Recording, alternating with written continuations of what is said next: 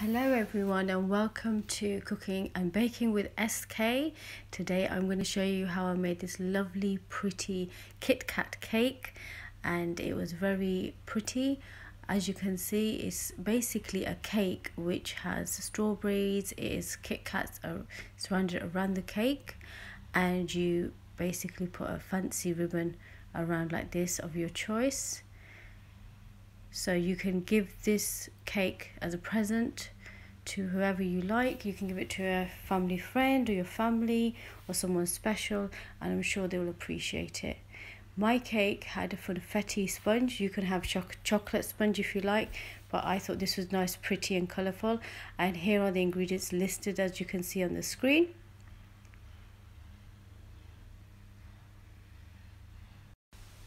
I have two 8-inch pans ready with parchment paper inside, and have a stand mixer ready. So I'll start off by putting the sugar into the bowl and the butter. So I've mixed the sugar and butter together.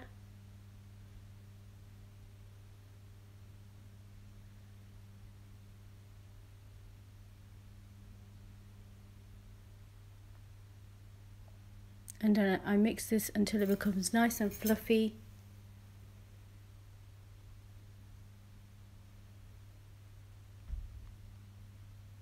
I add an egg at a time.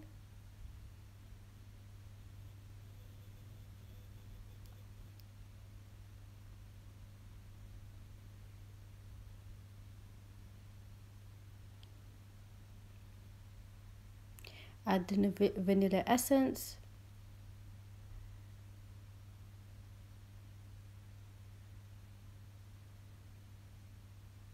And then I add the flour to the batter.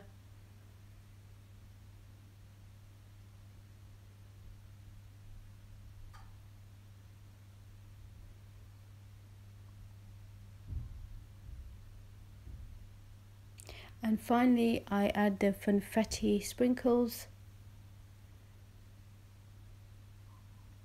And there's my batter ready to be put into the pans.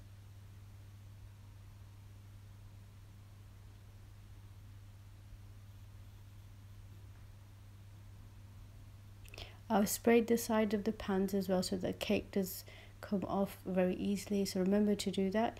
And here they are out of the oven. And this is pre-made buttercream.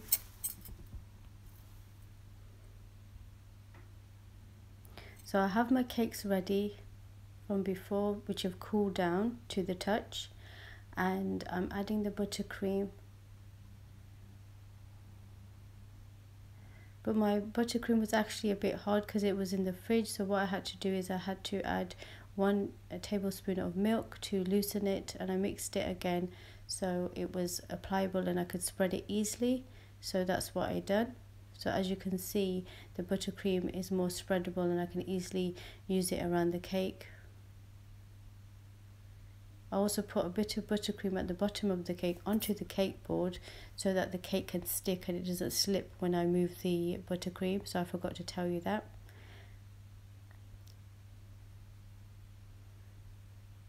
And then I'm going to add the other 8-inch cake on top.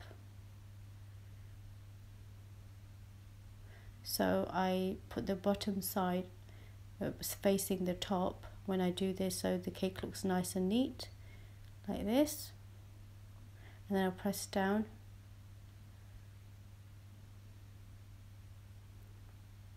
And now I'm just covering the cake with buttercream.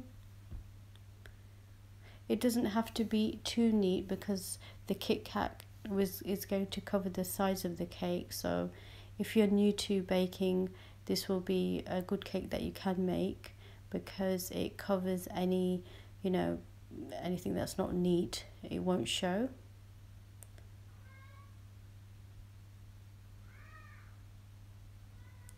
So I'm nearly finished covering the cake, and now I'm going to get my Kitkats and then cover the side of the cake. So you need to do this before the buttercream starts drying, otherwise the Kit Kats will not stay, they will fall off. So I'm quickly putting the Kit Kats on to the sides, one at a time, and I'm neatly doing them in a sort of a line. I'm lining them together so they look nice and neat.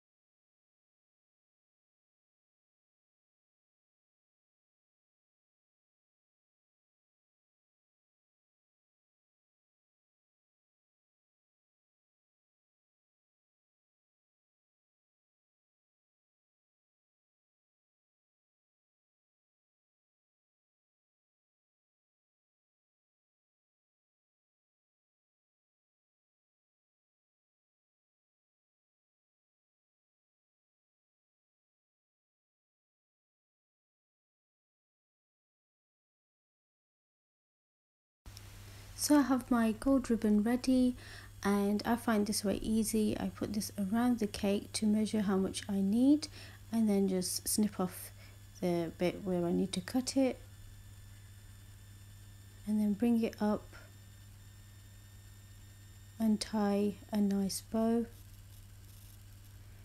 This also looks pretty and adds a good finishing touch to your cake, but also keeps the Kit Kats in place, which is good as well. So if you're worried, oh, my Kit Kat might fall off, this also in disguise holds the Kit Kats together as well. But it also looks pretty, as you can see, and you can choose whatever color you want to put around. So if you want to put red, if your theme is red, you can put a red ribbon, or whatever choice you can do that.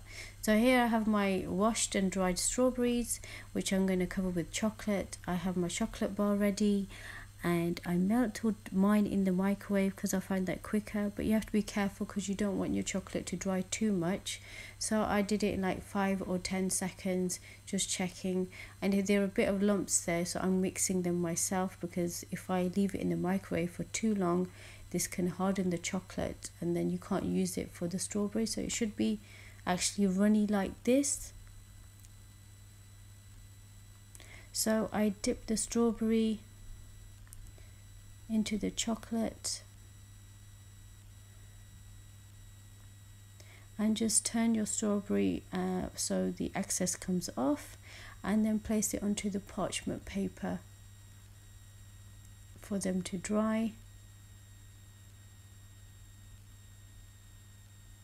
Just tap the excess off,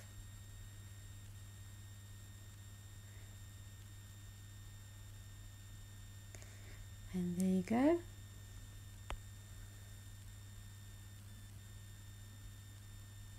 So I carried on doing the strawberries, and then once I had covered them with chocolate, I placed them in the fridge for about 30 minutes so that the chocolate actually hardens, and then I can place this onto the cake.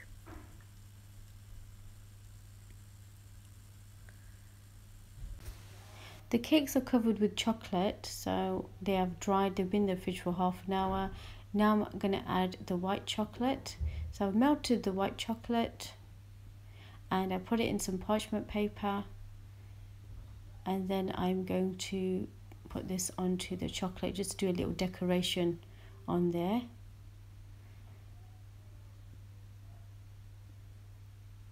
So I'm just taking it across like that. But this takes practice, so the more you practice, the more better you get at this, but you don't have to do that if you don't want to.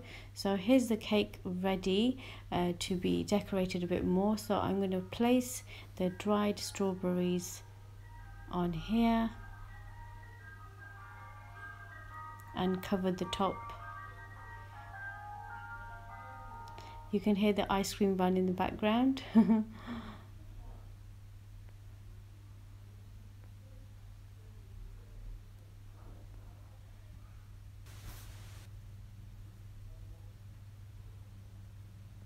So here's the KitKat cake look. I hope you enjoyed this tutorial and you found it useful. I placed this into the box because I've got fresh strawberries. So I put it in the box and put it in the fridge. And yeah, that's about it.